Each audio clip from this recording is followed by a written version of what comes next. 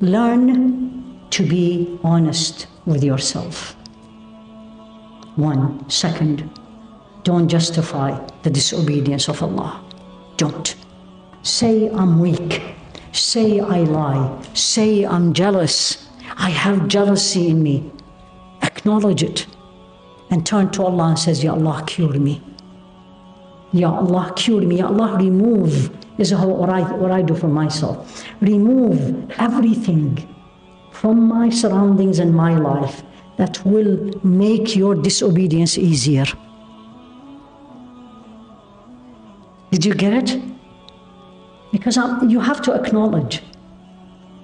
Identify the diseases you have. Identify the diseases you have. I just gave you 3. And once you start working on cleaning, Wallah alladhi la ilaha illa hu, and I said his name. Every time you remove one, you don't know what he does. And he will throw another thing in it, a good thing in it.